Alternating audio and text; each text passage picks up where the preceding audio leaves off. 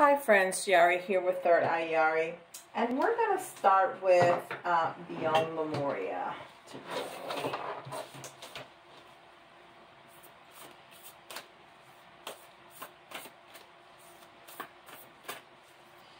And if you haven't listened to it, I put yesterday, the Lionsgate portal video, the much awaited Lionsgate portal video, where I explain what it is and how to maximize the powerful energies that it's already providing us. So I recommend you go check it out. And also the video of July 29th, it's very important. It was, Spirit was telling us about, you know, Lionsgate and its manifestations. And what else? Oh, and there was another video, I can't remember the date. It was called Energy Hygiene, where Spirit was telling us how to clean up our energy to maximize the Lionsgate portal. So those are important videos if you are so inclined to watch, because you want to maximize your manifestations for the portal. Okay? Oh, root chakra, ground and center. Yes, grounding is important. Very good. And this is Mediumship training deck.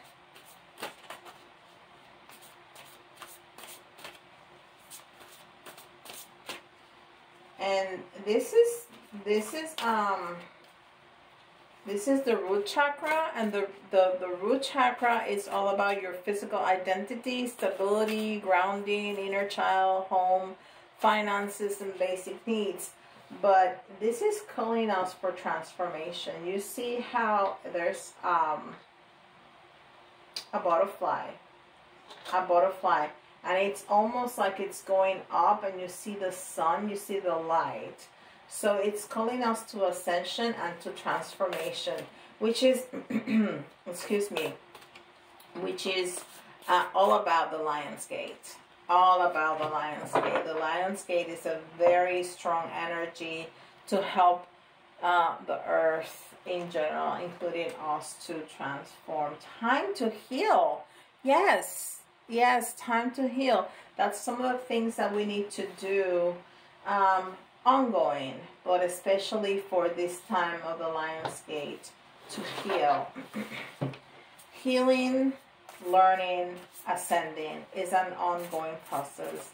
You don't get to finish and get a certificate. Oh, you finish healing, you finish learning, you finish ascending. No, it continues.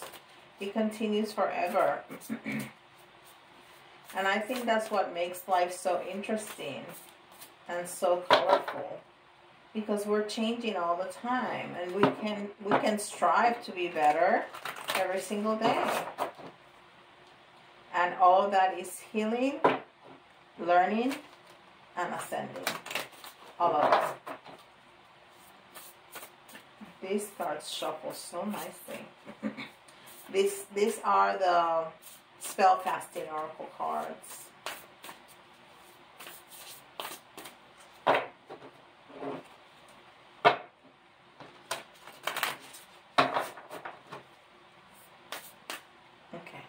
Shuffling, Yari.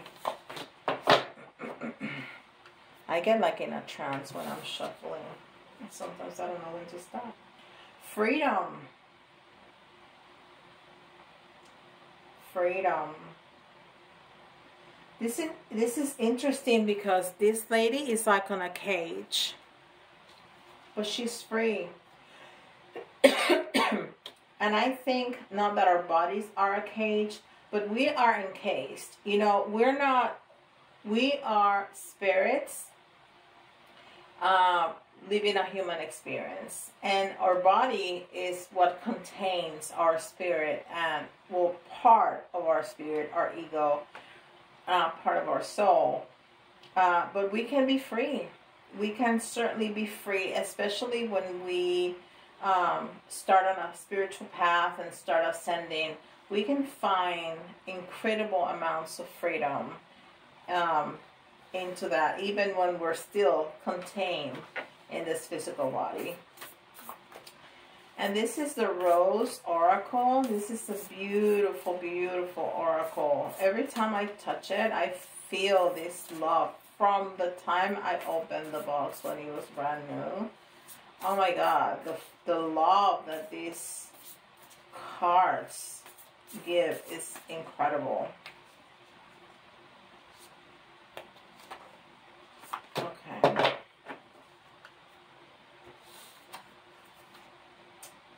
The Return. A new story. You decide. Alignment. It's coming together.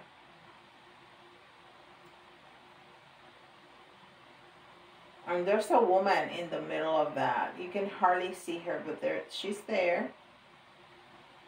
And she's actually touching her breasts.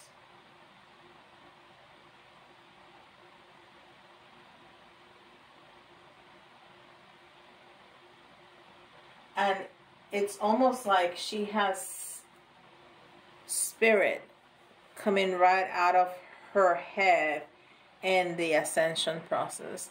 And this is something that we definitely decide. If there's things about our lives, about our situation that we don't like, do something about it. Changing. It's your choice. It's your choice. And that's all also about healing, learning, ascending, and freedom. I think we can see clearly a pattern here, a theme coming out. And I think all of this has to do with the Lionsgate, which is not surprising. And this is Wisdom of the Hidden Realms.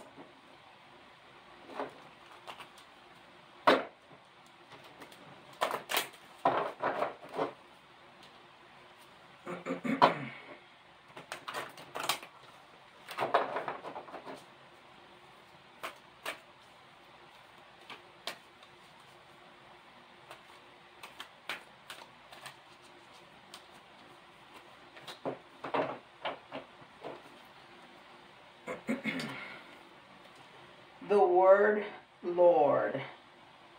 Communication, praise, dishonesty.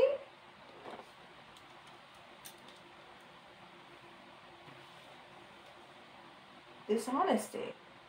Communication, praise, dishonesty. I want to see what the author has to say about that. And it's card number 43. 4 is balance, 3 is community, 7 is spirituality. Let me see. Wisdom of the Hidden Realms. Okay.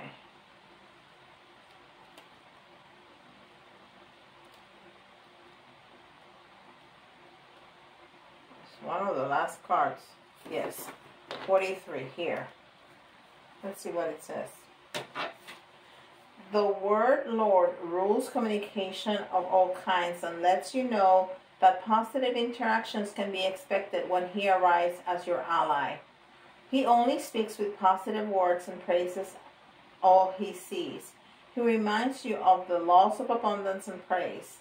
When you bless the world, it blesses you back. When you say affirming, supportive words, they carry an energy that returns to you in physical form.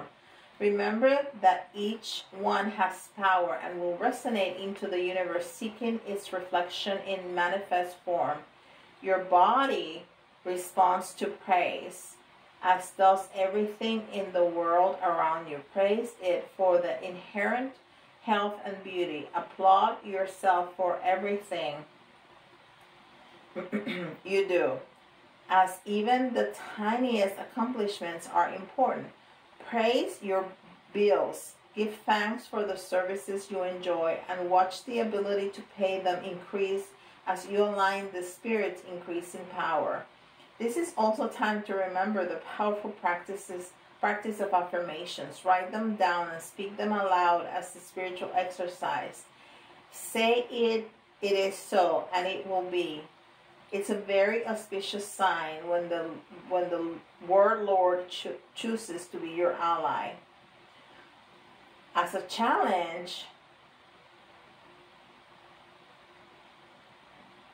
okay, so that's what. So, oh, okay. So, in reverse, it will be the opposite. It will be dishonesty. Okay. So, look how Spirit is telling us everything that we need to do in preparation or through the Lion's Gate. And now it's also talking about affirmations. And affirmations like manifestations need to be done, written down in the positive. So you don't want to say, I want to lose weight. You say, I want, I'm so happy and grateful to have my perfect body weight, right? So you always want to be positive. You want to say that you're happy and you're grateful. That's what I use. That's what Bob Proctor uses. He was the one that came up with, I'm so happy and grateful, and that's what I use. But you can use, I feel gratitude, I'm happy, and whatever you want to use. You don't have to use those words. But you have to show gratitude, and you have to write them down in the present tense. I am powerful. I am beautiful. You know, those are positive affirmations. So depending on what you're doing, what you're trying to obtain, you write your manifestations and your affirmations in that way. Okay? And something short. You don't want to write a paragraph for your, especially for your affirmations. You can for your manifestation because you can read them over and over again. But your affirmations that you want to say them over and over again, keep them short, okay? So you can remember. And if you're using praying beads, Amala, that's 108 times that you do it. You have to remember what it is. You don't want to, well, you could be reading it, but it's so much easier to do something short that you can remember, okay? All right, so this is Keepers of the Light.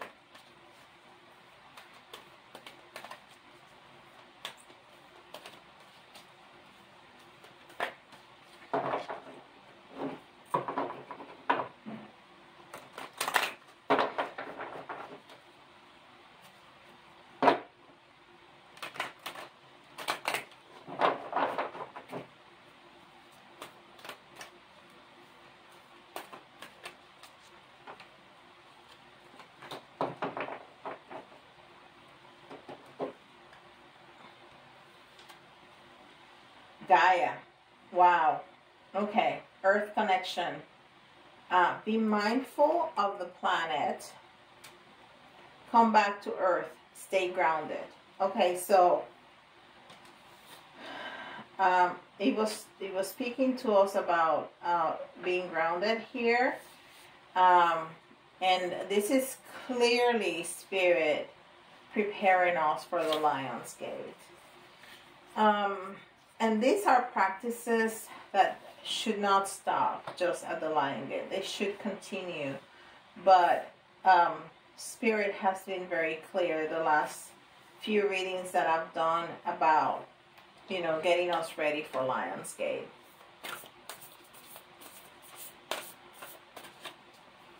Because getting grounded and being connected to Gaia, it's something that you should do on a daily basis, for sure, hands down. And this is Chakra inside.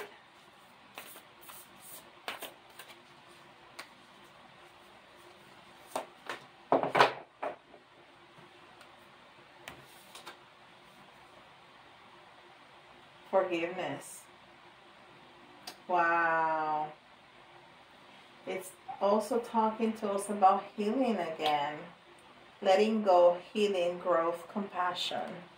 So guys, this cannot be any more clear than this. Spirit is really speaking to us about getting ready for Lionsgate and what we need to do on a daily basis to, and it's not even about ascension, it's about living a fulfilling, powerful, self-empowering, powerful, happy, fulfilling life.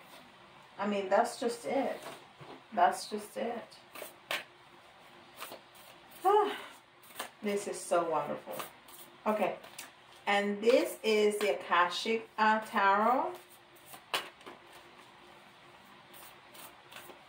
And this does not follow the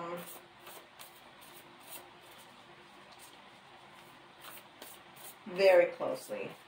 Does not follow the structure of tarot. So I'm not sure why they call it tarot. We have, oh, and we have roses, and we have the rose oracle cards here. But well, that's what they chose.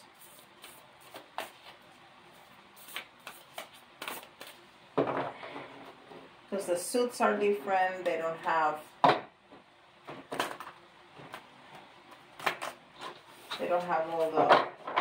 all the court cards. I mean, it's just different.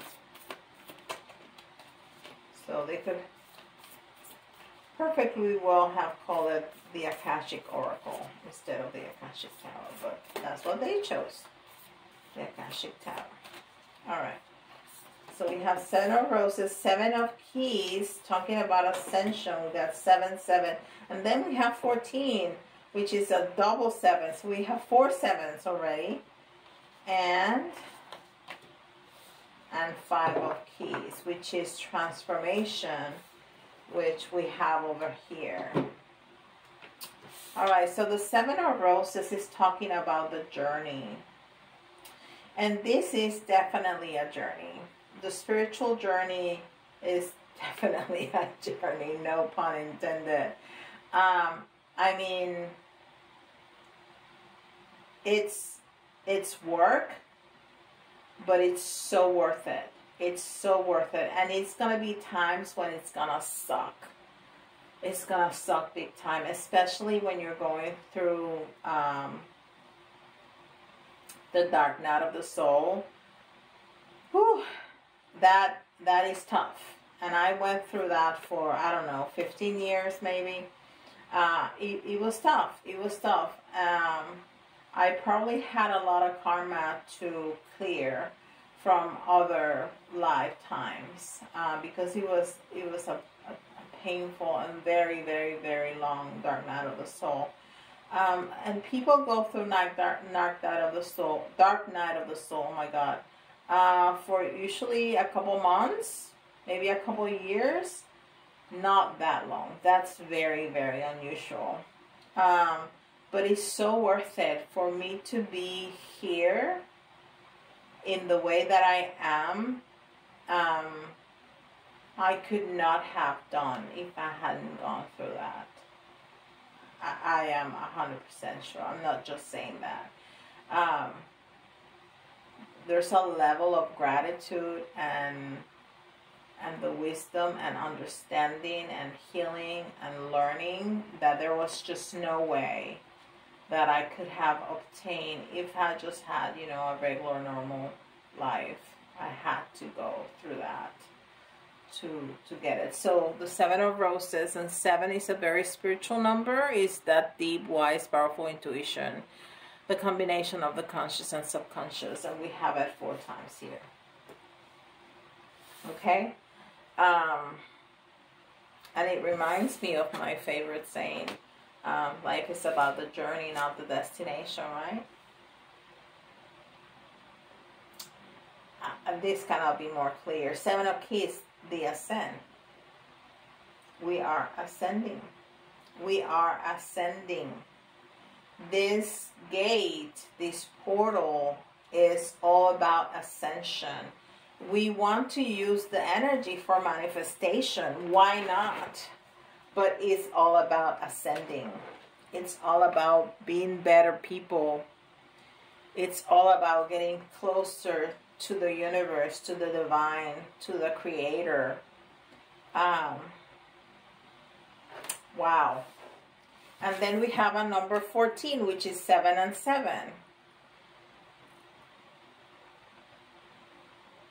Initiation in the Count Saint Germain.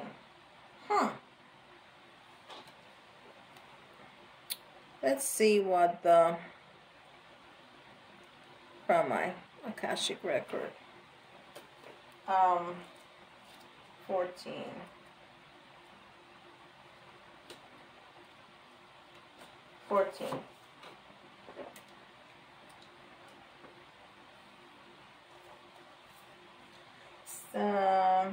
This card represents your intuition.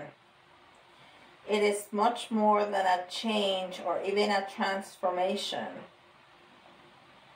It's nothing less than your movement into higher revelation of power, insight, and achievement. And the time is now. Some loss of lower vibration relationships, job, or activities may be required in order to lift you to the new heights and power that awaits you. Your initiation can be aided by meditation and study, as well as connected to ascended masters with whom you have worked for centuries upon centuries. Know that you have shared purposes and activities with the masters, even if you aren't certain of what they are yet. The disciplines you create now during your initiation and the work you do with the masters will lift your service into the world to all humankind. Period. This is a time of enormous uplifting.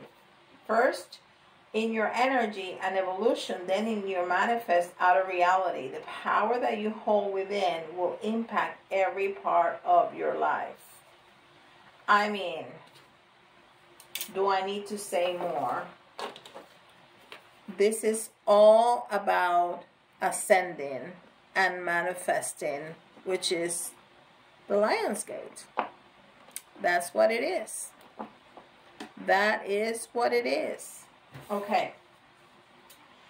Then we finish with transformation and wishes fulfilled. That's what I mean. We are going to ascend and we're going to manifest and we're going to get it. We're just going to get it. We're going to have our wishes fulfilled. And look at that card. We've seen this card before. That little house is full of light. And that table is full of food. So it's all about abundance. And when you have a table full of food, you're going to have family. You're going to have love. You're going to have sharing and laughter. I mean, it's everything that we want, right? Everything that we want. This is wonderful. Spirit is being so clear to us. It's amazing. So I'm going to take 3 astrological signs. If you find your sign, this is especially important for you, but really this is for all of us, okay? And we have Capricorn. We have Scorpio. And we have Taurus. Yes. Okay. And then the letters is if you find your initial or the initial of your person, or even if you see a couple letters and it reminds you of a word, that's an extra message for you, okay? And I tried to take out 10. So first we have F, D, H, H, W, Z. We get that Z all the time. All the time. And we need more letters. X, L, we need 2 more. And I have 2 more. We have T. And we have G. Okay, so we don't have any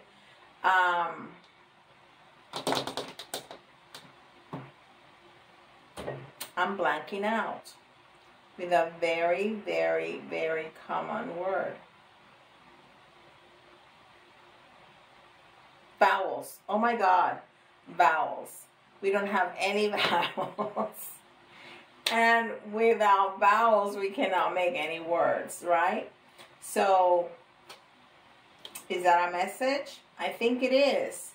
I think it is. I think you need to come up with your own messages. Maybe you need to talk to your higher self and come up with your own messages. Or do your own spiritual practice. Go into meditation. Listen to what Spirit has to say. Go into nature. Talk to the trees. Talk to the plants. They will have something to tell you. Hands down. Okay? I think we have time for... No, charms, Jerry. Charms.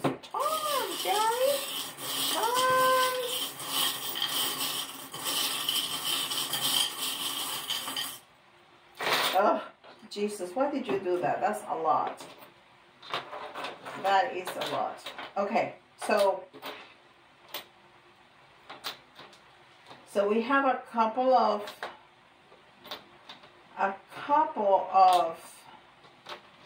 signs here about travel, about our journey. We have the world journey. We have the camper or journey.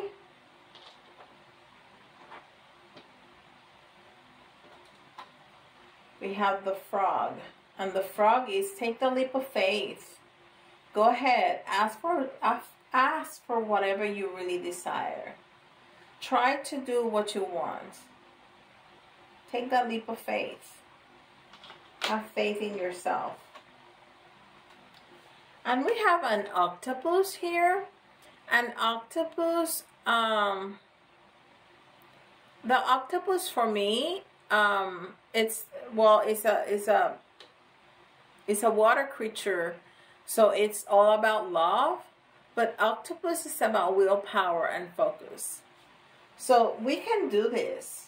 We can do this. We just need to focus on it. It's, you know, we can do this. And then we have some elementals. We have fairies here. We have a little fairy. And then we have the unicorn. And those are some of the helpers that the universe sent for us to help us in this journey. And then we have the tree of life, letting us know that we are all interconnected. We're all interconnected. You know, we're all one with the Creator. We are. And this ascension process and this landscape is going to help us feel that connection. For sure. And we're going to be able to paint our life in whatever colors we want. We can. Go ahead, be bold. Do what you want to do. Now the moon is feminine energy. It's fertility, it's progress, is oh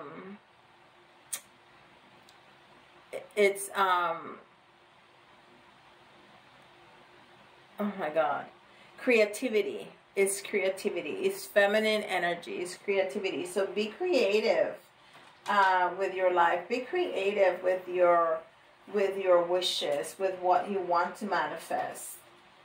But be like the giraffe. You can be up there, but you need to stay grounded. Okay? The giraffe. We need to stay grounded. It's important. Okay? And then the outcome is the sun. This is a sunflower, but sunflowers means the sun to me.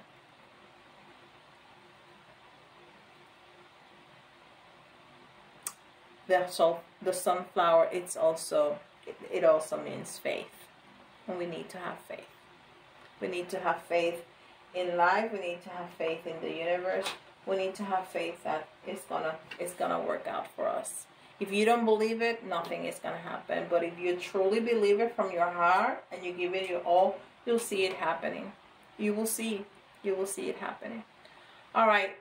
Thank you guys for being here and spending this time with me. You have no idea how much I appreciate. Let me know in your comments below, what are you gonna be asking for? It will be fun for me to know. And if you have any specific questions or any themes that you want me to explore during Yari Teaches, I will be more than happy to do that for you. So let me know in the comments below, or if you want a little bit more privacy, you can shoot me an email at thirdeyeyari@gmail.com. And with that, I'll let you guys go, and I'll see you all tomorrow. Bye, guys.